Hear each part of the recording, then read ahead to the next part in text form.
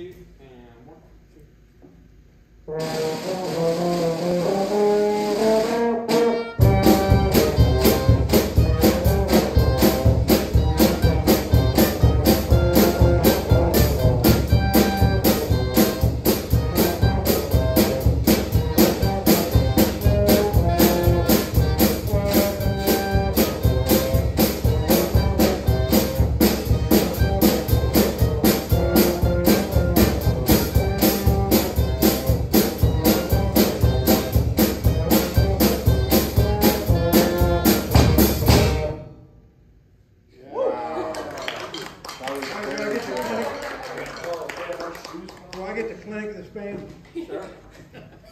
Okay.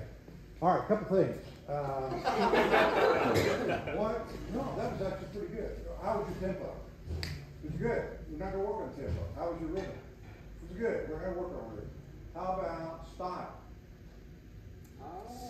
What would style be? Where does style come from? How do you define style with instruments? Note length, articulation, note length, and emphasis. Right. Okay. And then maybe are there any dynamics? This seems to be not the original. Are there any dynamics? Mezzo forte, that's it. Yeah, that's mezzo forte. We'll go with that. That's all right. With young players, everything's in the middle. The register's in the middle, the dynamics in the middle, and this is clearly something designed for young players. All right. So even with first-year players, we'd like them to have a sense of staccato, marcato, and legato. So what is staccato? Staccato is lots of space between the notes. Legato is no space between the notes. Marcato is basically long, but some space between the notes. It's also sometimes called march style, right? So what do we got in this? We got an intro and 2 strains, right? Yep. Okay. So what style should the intro be? Always in march. Staccato. Or marcato, but not legato. I heard too much legato. Can you guys do it again and do it marcato? Yep. I want you guys to listen to them, not because you don't need to rehearse, because you need to hear how much sound you have to compete with, because you're competing way too successfully. Okay? All right, it's just me playing the intro. Okay.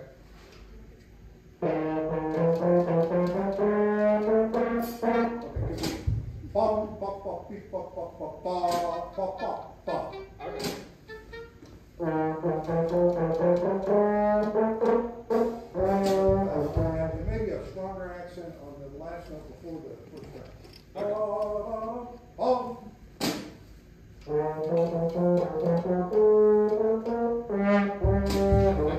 Right idea. Now, what about the first string? The intro is always loud, right?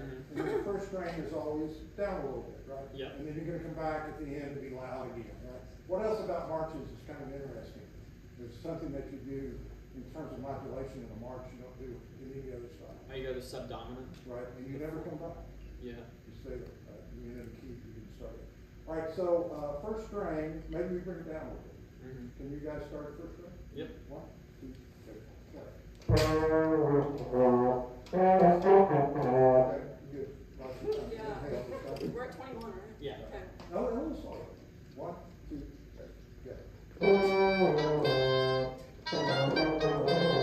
You're a little too legato.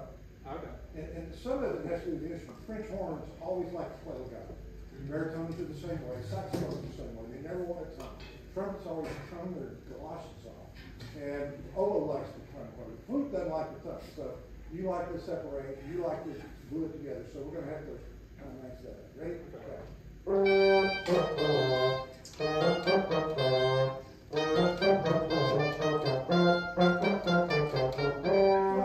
Good. Now, how loud should you play?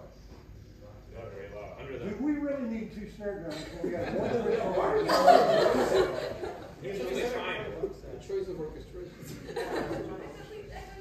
You're supposed to play trying. What would you use to figure out how loud to play? Y'all ever heard of the duet for cannon and penny whistle? You know this, the duet for cannon and penny whistle. The cannon can only play as loud as the penny whistle can play. And the penny whistle can only play as soft as the cannon can play. So the dynamics have no meaning, it's relations to each other. So you're kind of the canon on this, you guys here. So this is the penny whistle, so how do we hear it down? In other words, you see forte, or you see mezzo forte. Well, you don't see anything, you're making this all up. That makes it easier because you can just listen. Okay, I was just playing. So let's choose. Now let's see. Now, did you guys have? Are you playing anything or just make it up? Make it up. We're on the top beat. You know the style, so you're generating it. Yeah, that's great. Can clarinets do that? I don't think so. You guys actually can't. But let's generate a dynamic that makes sense with this. Okay, so do you think you should play as loud as this?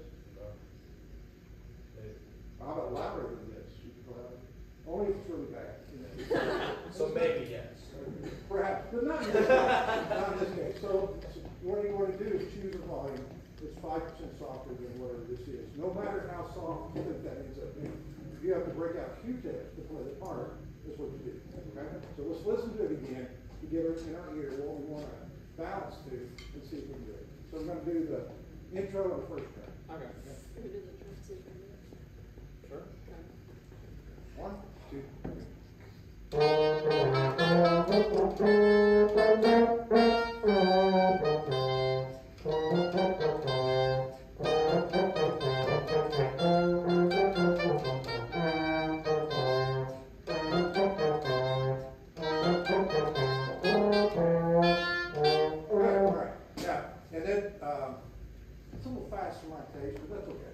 Beginning now, and you guys have got it in your ear, you know what you need to do? Yeah. Like if you stick out 1 inch for a drum. That's right. And then we need a real focus sound of the bass drum, so maybe even a little more damping. Because what little we hear from the bass drum needs to be very well defined. What are you going to do? Good Lord. I don't know. Yeah, okay. My best. Now, here's the tough thing. The intro still has to have a sense of energy to it, which is hard to do when you're trying to do this. So see if you can figure out how to play with intensity, but not loud, and then drop it down from there for the first time. Got it? Okay. 1, 2, 3,